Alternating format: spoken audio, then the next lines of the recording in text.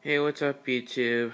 I'm just wondering if any of you guys know about the stupid Black Ops 2 problem with the PS3 servers.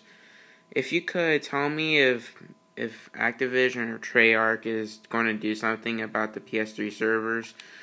I just bought this stupid ass game today and it just says this: connecting to online service.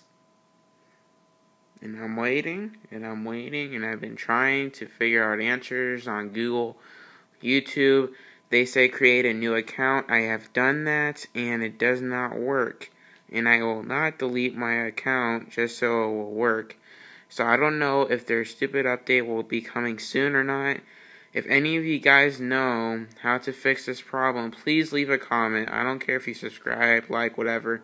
I just want comments to know if you guys can tell me if you have the same problem and if they're gonna resolve this anyway. You see, there's the problem again.